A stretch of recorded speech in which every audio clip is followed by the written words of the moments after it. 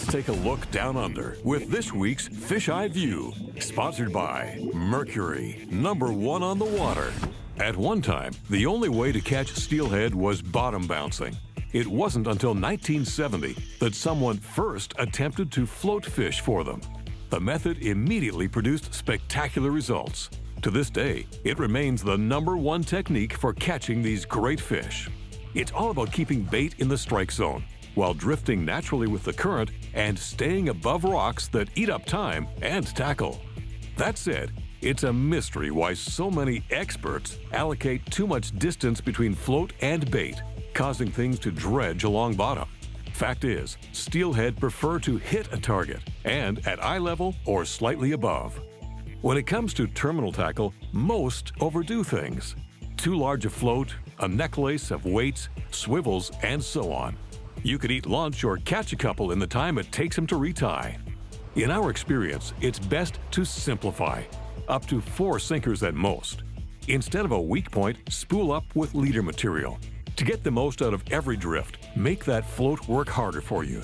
Drag it to stall out a drift and wave bait in their faces. Experiment fearlessly by exercising that float even more.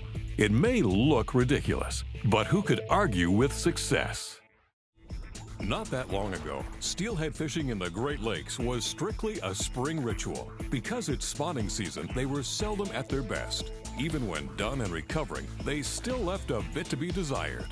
These days, anglers are better informed and realize that autumn steelhead are a completely different animal.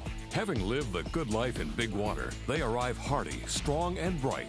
Depending on conditions, they can run anytime following the last heat wave of August. With reproduction months away, they feed actively, and the #1 item on the menu is salmon eggs. A West Coast thing, steelhead are programmed from birth to eat this highly nutritious food. That's why eggs and imitations outfish anything else. Wherever you find both, you'll find a direct link between fall runs of salmon and steelhead. With or without rain, look for a drop in barometric pressure to trigger an influx of the big fish. Once that happens, you can be sure the steelhead will be hot on their heels. To find them, try spotting a pot of salmon, then concentrate your efforts just downstream from that point. A surefire way to take autumn steelhead is to locate ripe female salmon. Without disturbing the salmon, work your bait in the vicinity and get ready for serious steelhead action. During the past 20 years of underwater filming, we conducted a thorough investigation of steelhead. During that time, we observed some interesting behavior. Shy of moving cameras, most of our steelhead footage is taken from a stationary position, virtually eliminating traditional drift fishing techniques. Rather than a limitation, we enjoy a distinct advantage few anglers capitalize on. During prime time, early morning for instance, steelhead often hit as fast as you can get it down to them. When the action slows, as it always does, you have to wait them out. Leaving bait in place for as long as possible is the key. Quite often, one fish will show interest, thereby triggering another into hitting.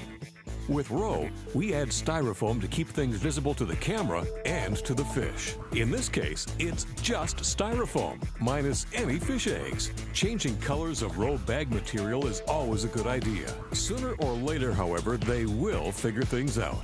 After that, you may only interest smaller fish.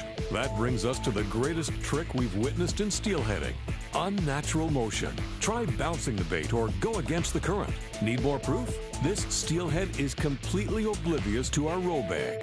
Now, add a bit of movement and watch what happens.